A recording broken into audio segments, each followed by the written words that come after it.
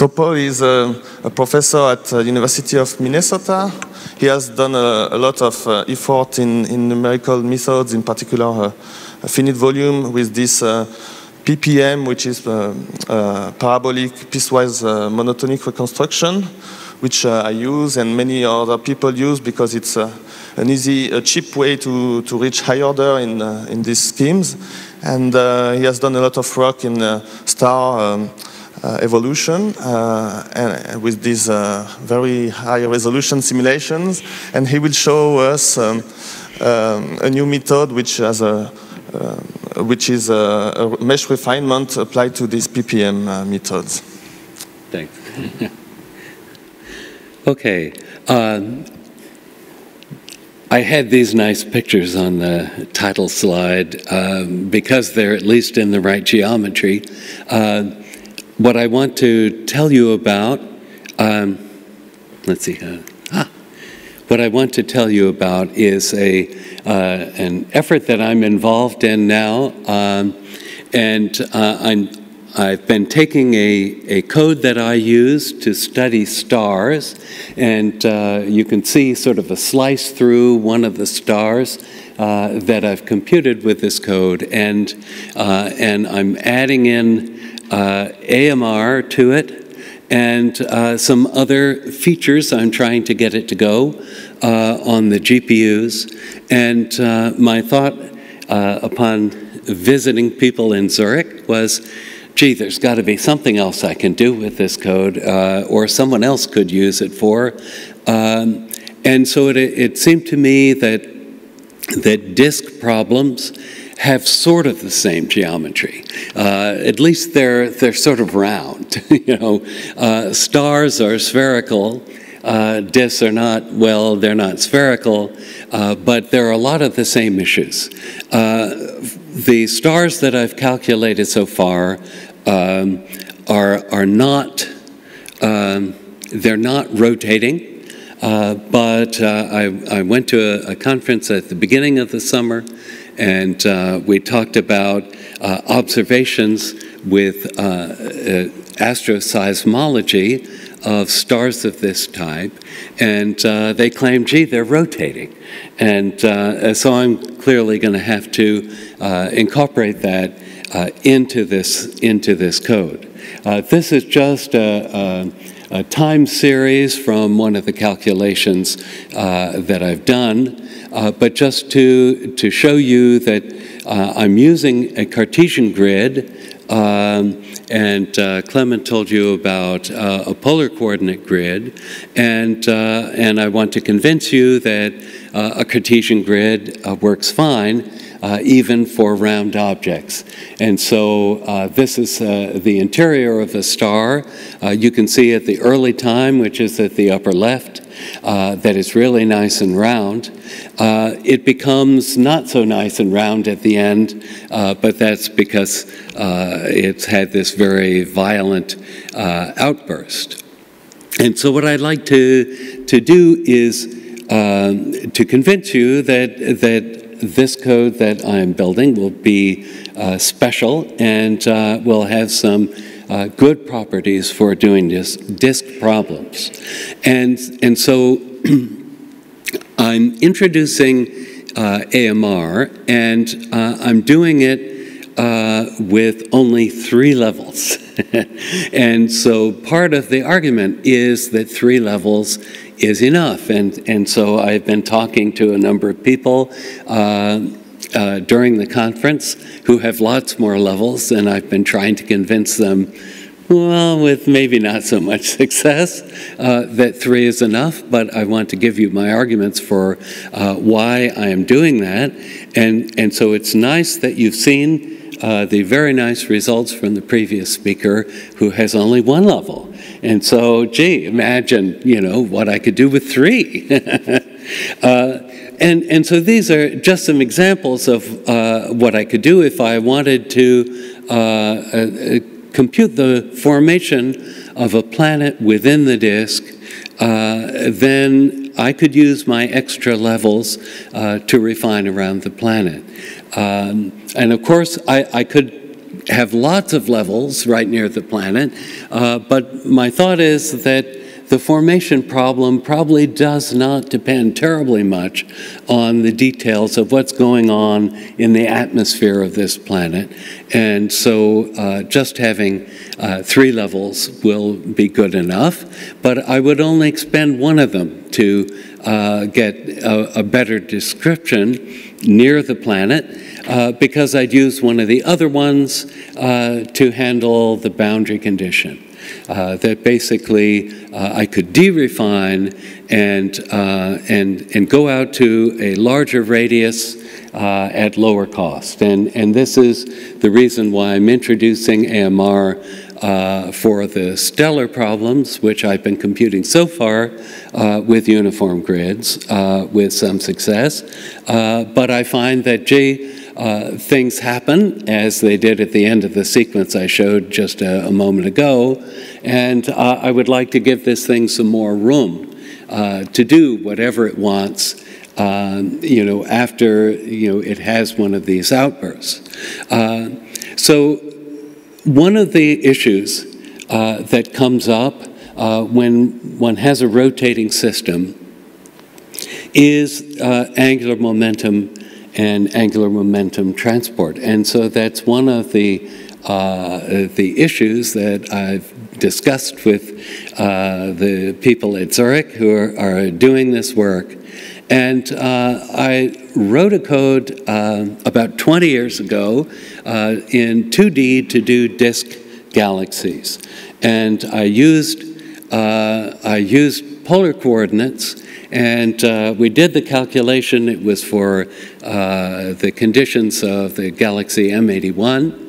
And we found that a strong spiral wave developed because, of course, this is a self-gravitating disk, and that there was tremendous amount of angular momentum transport that was caused by the presence of this spiral wave.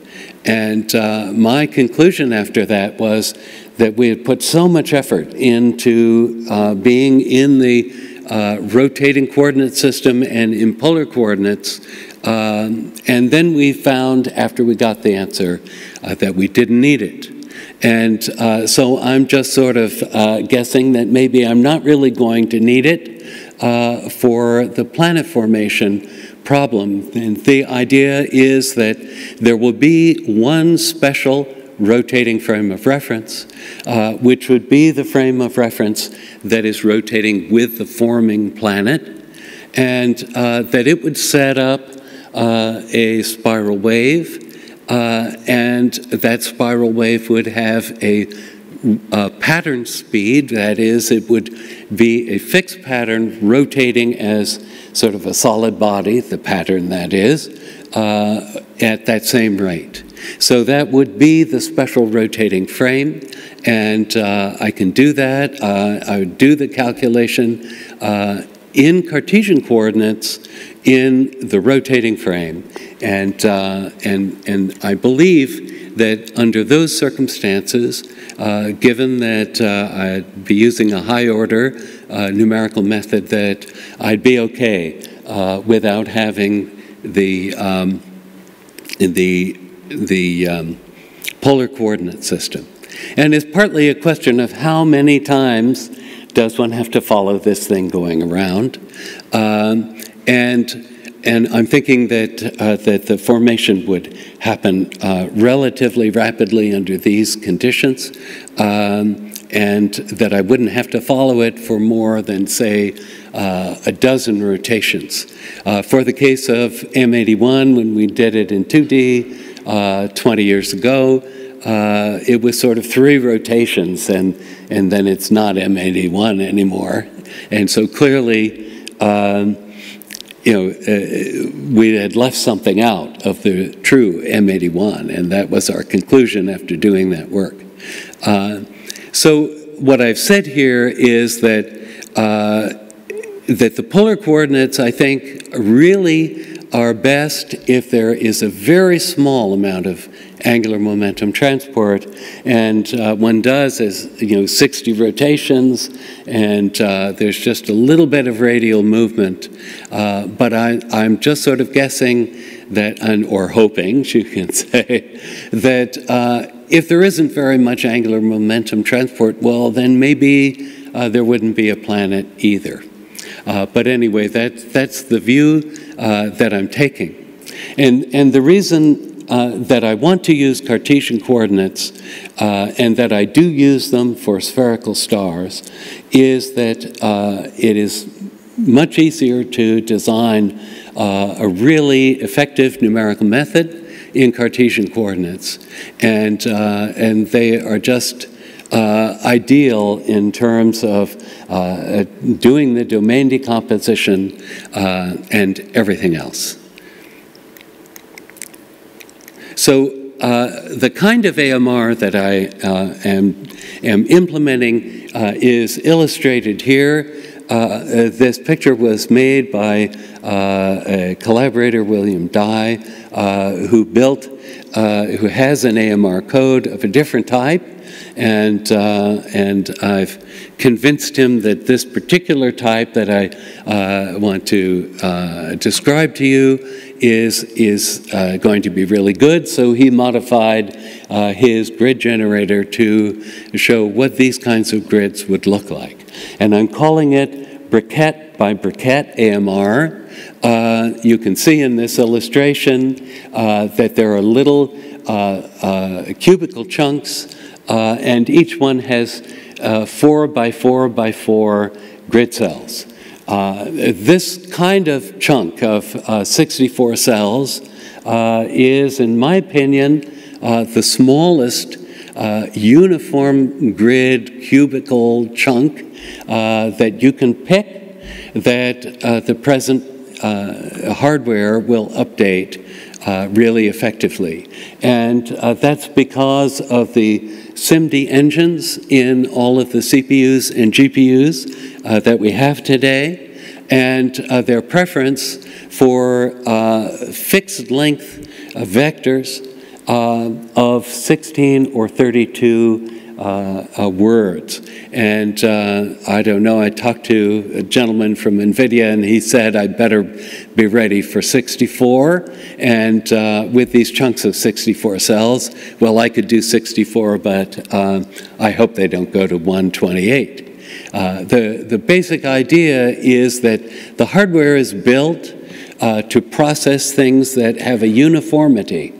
And so with this kind of AMR, I sort of guarantee that uniformity so that if I process these briquettes, then I will always be able to process them very efficiently.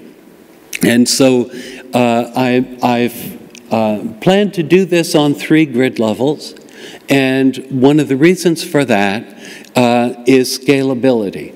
And so I haven't, I've mentioned here that my planning is that for the stars that I'm doing, and a particular problem that I've targeted of the merger of 2 convection shells above different burning shells in the star, I can envisage doing that well with about 2 million grid bricks, each big enough so that they can be efficiently updated with a single node on the machines that are being built today.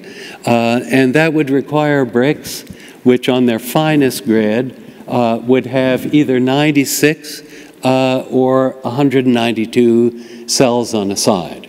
And it turns out that exactly which, that's sort of a range, and exactly how big you decide to make these bricks pretty much depends upon how many threads you have on that node, how much stuff you have to keep busy. I was talking to the NVIDIA person, Peter Mesmer, yesterday, and with the Pascal GPU, the 96 cubed cells is not really quite big enough. to keep one GPU absolutely, going full out, and I'd probably go to the larger size.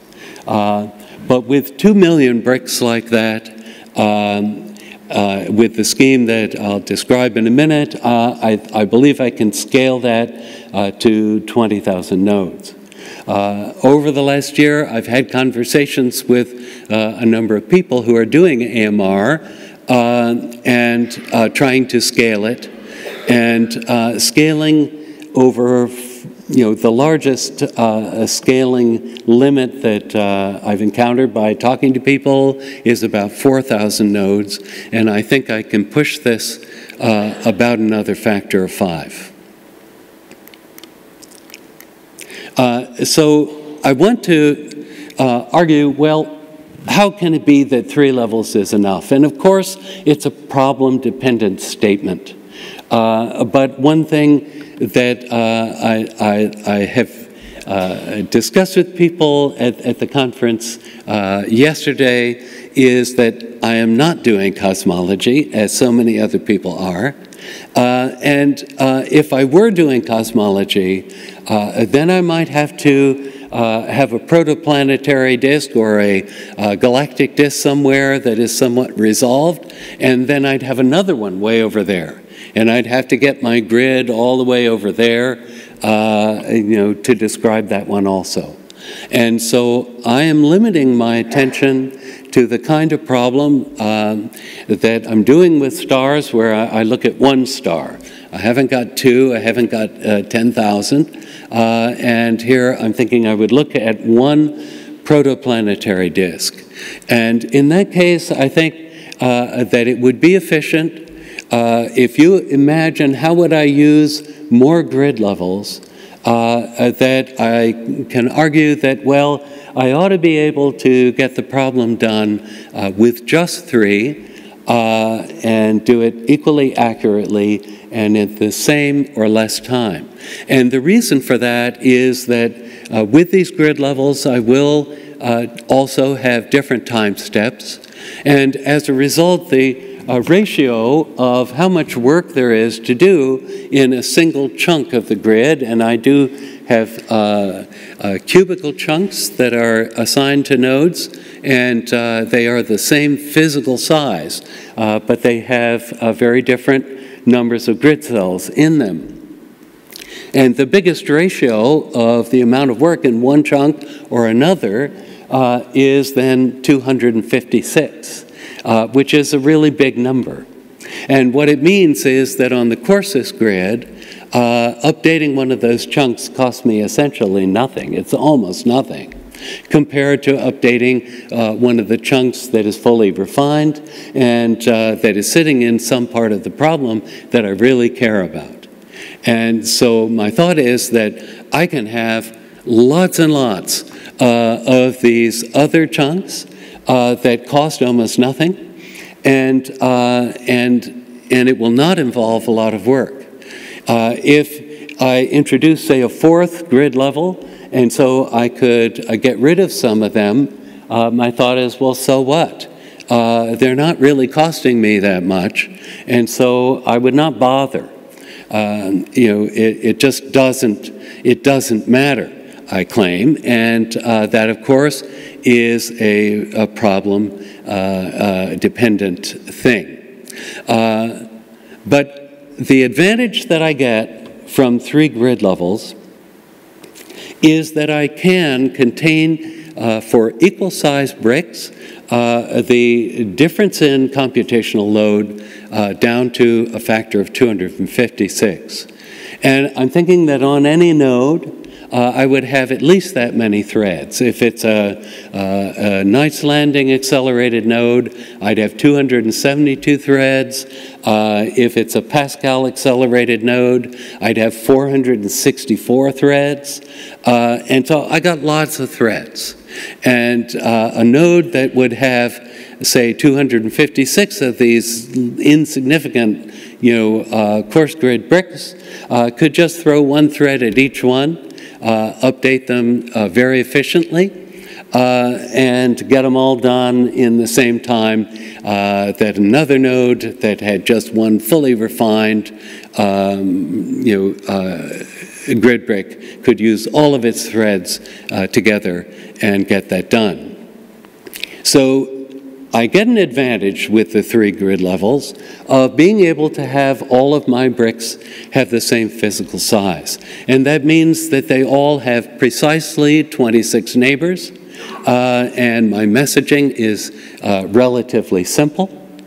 And I can just update the brick and send off all the messages, and then go on to another brick. And that is a great simplification of the MPI, and so that is very helpful. Let's see, I have got here, and one of these I worked out, okay, so I want to explain how I can keep everything going. And the way that I can keep everything going is I use the self-scheduled thread assignment of tasks. A task might be the update of a very coarse grid block, or it might be just the update of what I call a grid pencil, which is a strip of these briquettes. And I would just keep all of the threads doing that. I would have a master thread on each node that does MPI, but otherwise everybody is always busy. And let's see, I wanted to get to this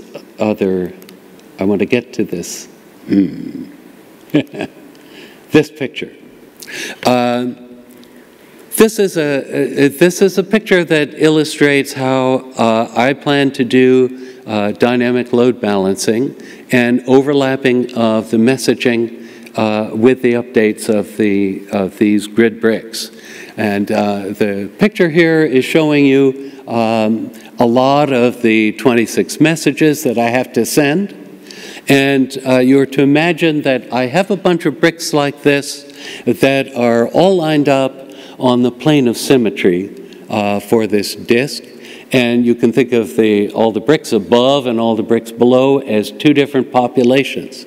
And what I'm going to do is sort of a red-black type algorithm where I update all the guys who are above the disk, for example, first, and then I do all the ones below, and while I'm doing that, all the messages are getting to their destinations. And the people above the disk all depend on the receipt of messages from other guys that are above the disk. Everyone who is below depends on receipt of messages from people below. There's only one problematical place, and that is right at the plane of symmetry. And because it is a plane of symmetry, I would expect that these 2 populations would involve about equal amounts of work. And so the idea is that I would deal out these bricks to the participating nodes so that everybody gets about an equal amount, and it doesn't have to be exact or precise, but about an equal amount of work from each population. And the minimum amount that any node could have would be 2 fully refined brick equivalents, one above and one below. And there is one set of bricks that have faces like this sort of far left face that is shown here that is along the dividing line. And there are a set of messages, only one set, from below or above, but not both, that more or less have to move instantly from the one population to the other in order to allow this update back and forth to work. And so the idea is that since everybody has to have bricks, both above and below, I would deal them out in such a way that a node that has one of these special bricks will have the other one that matches it, so that it can send its largest message, the face message, immediately over in no time because it's on the same node. But these other 8 messages, which are much smaller, would somehow have to get there in a very short amount of time. And so the trick is to divide this brick up into one plane of briquettes that is up against the cleavage plane, and to update that completely first, and then finish the update. And to do that and get those messages off so that they will have time to arrive takes about 5% more time. And so that would be a cost. I would have to give about 2.1 times the amount of work for a fully refined grid brick to each node. But that allows me to do this scaling. And I had an example here worked out. I'm not sure which of these many slides it is, but it had about, for a disk with the coarse resolution being 3,000 cells across, it came out to about 500,000 grid bricks with a vast number of them on the coarsest level.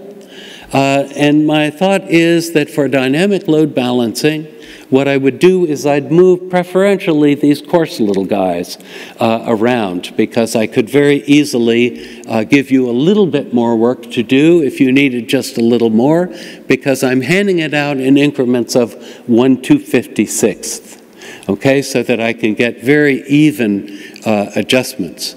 And the idea is that I would have no concern that the numerous bricks that might exist on one particular node, that they communicate preferentially with each other, because I can see how much bandwidth I need to do this, and to completely ignore that.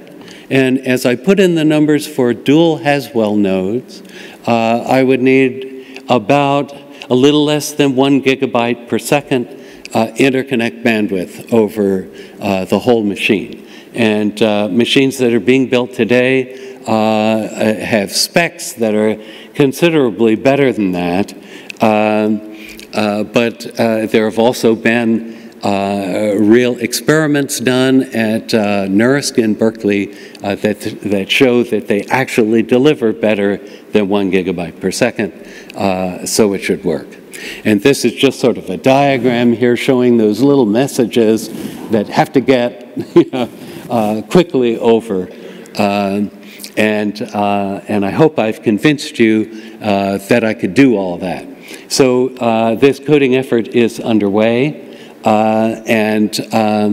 Well, hopefully it'll be done very soon. I had hoped it to be done now, and well, that I'm just a very optimistic person. But it should be done soon. And so I should stop, and if you have any questions, I'd be happy to answer. Yeah, we can thank you.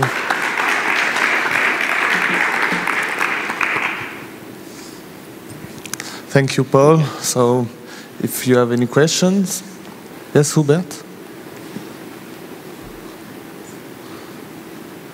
Thank you. Very interesting work. So the distance between Jupiter's core and, let's say, the Hill sphere, so this means a factor of 1,000. So do you think you can cover this entire range by just 3 levels, or would you then not have to go to different, to more levels?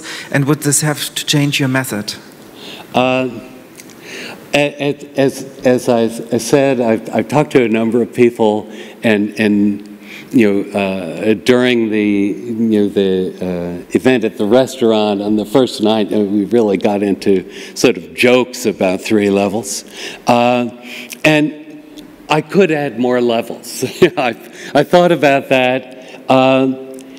What I would not, the easy way to add more levels is to break this design that I have, where every brick has the same physical volume.